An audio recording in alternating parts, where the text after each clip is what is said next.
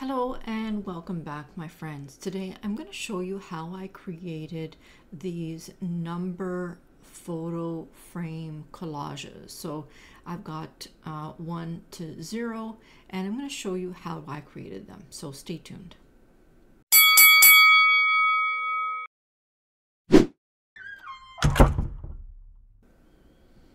All right, so I created photo collages in the shape of numbers, and I've got 1 2 0, and then I've got a page here with all of the numbers for you to use without the frames. Now if you're interested in these number collages and you don't care to recreate them yourselves, you just want them, you'll find them on my Buy Me a Coffee shop, which I will link down in the description. Now also to note that I have just started YouTube memberships, and when you join you get free access to my Buy Me a Coffee shop and you get all my Canva template goodies. So let's get started. So I'm going to create a new workspace. So I'll just go to create new design, and I'm gonna create a new file here. So the first thing I'm gonna do is I'm gonna go to text, and you can use any number you like. I used the luckiest guy, and what I did is I typed in a number, and then I just made it larger, and I know this must sound really silly to you, but I made it really larger. And what I did is then I went to elements and I put a shape behind there, because what I want to do is I want to create a clipping mask. So that is the first step. Now whether you're doing this with a number or with an alphabet, it doesn't matter. We're going to create the clipping mask, which is going to sit in front of the frames. So I'm going to push this behind my number, and what I'm going to do is I'm going to shade it black. And now I'm going to go to my number and I'm going to shade that white.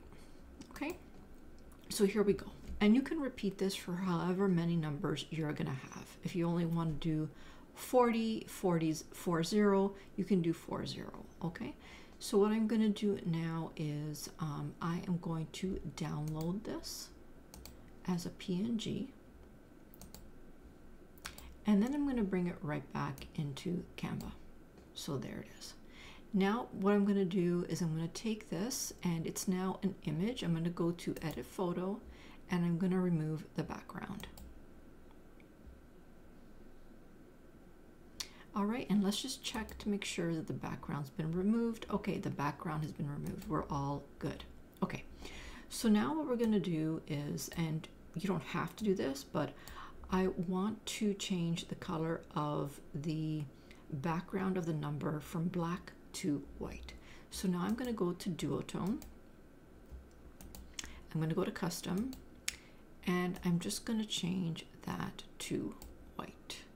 And I'm going to do the same here. I'm going to change it to white. Now, I can't see anything, so I'm just going to change the color of the background on my screen just so that I can see my number and where it is. Okay, so now that I know where the number is, what I'm going to do is I'm just going to crop it a little bit, and I'm going to make it a little bit bigger. Okay. Now what I'm going to do is I'm going to go to elements, and I'm going to search for frames. Now you can use frames, you can use grids, it really doesn't matter, it's totally up to you. So what you'll do is you'll grab the frames and you'll start to position them in or behind your number. Okay, so you can space them out. And if you have a hard time positioning them, don't forget you can use your control key. Now, if you don't want them all the same size, you can make them a little, different sizes.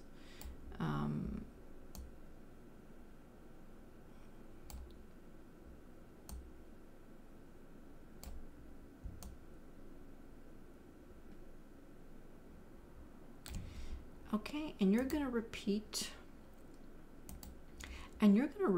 this step until you filled up the number.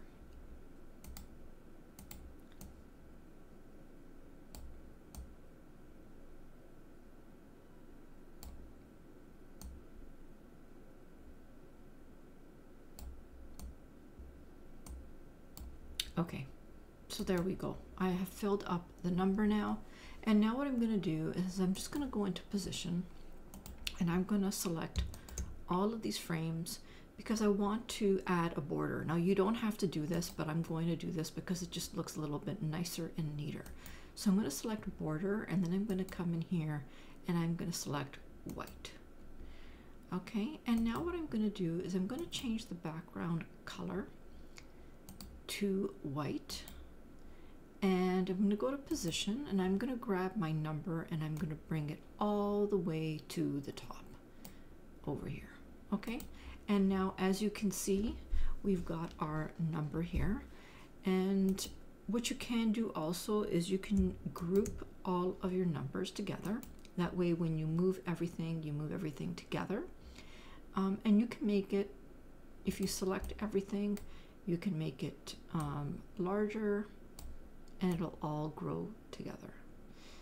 Now the other thing that you can do is you can grab your number and you can add a very nice shadow.